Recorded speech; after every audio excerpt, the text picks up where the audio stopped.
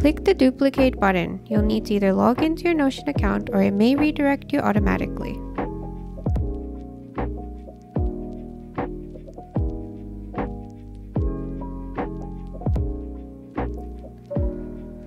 An overview of the template. When you first download the template, you'll notice that the main section is the resource database.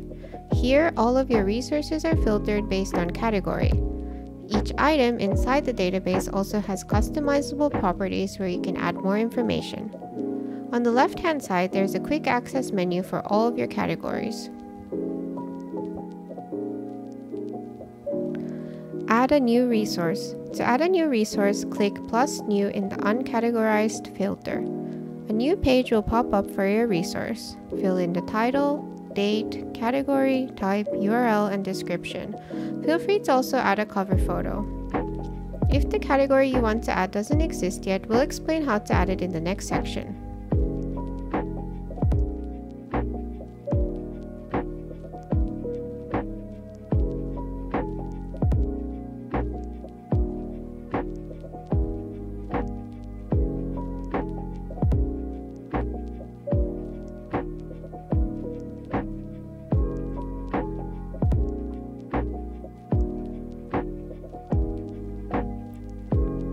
Set up your categories.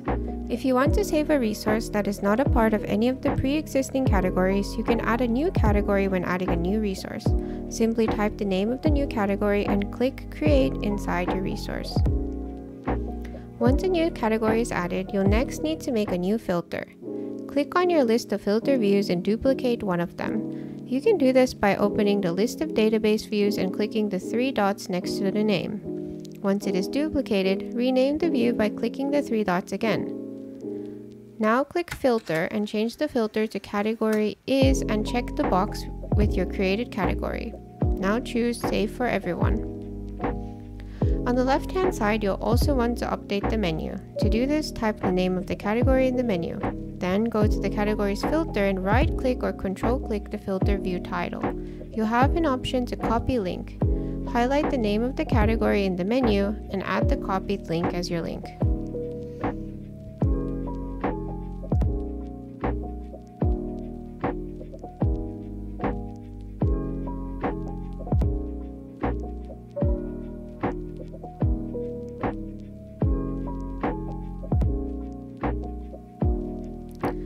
Notion's Web Clipper is a useful tool that helps you store any information you find while browsing the internet straight into Notion. We've designed the Resource Hub template so that it can be used best along with the Notion Web Clipper.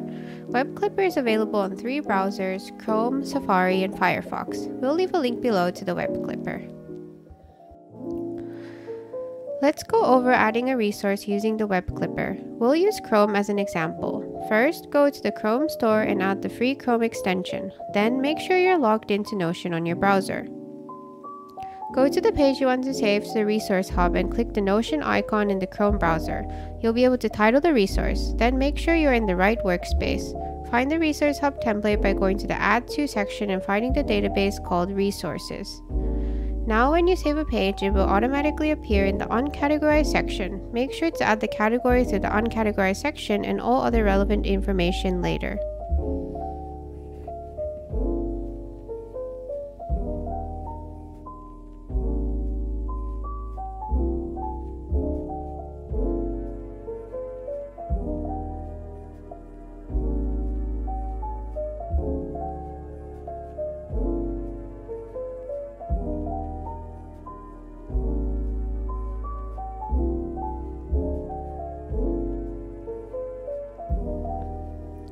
Let's go over how to add a resource to the Resource Hub template through your phone. Make sure you have the Notion app installed in your phone. First, find an article that you want to add to the Resource Hub and click Share. Choose the Notion app. Just like with the desktop Web Clipper, you'll need to find the correct workspace and database to add it to. Now you can directly save and edit the resource on your phone through the Notion app.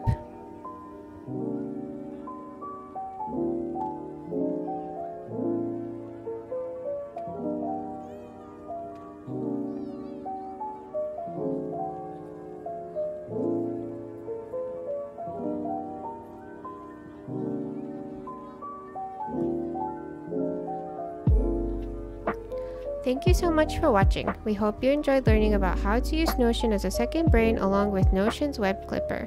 Let us know your thoughts or questions in the comments below. Subscribe us for more productivity and organization related videos. See you in the next one.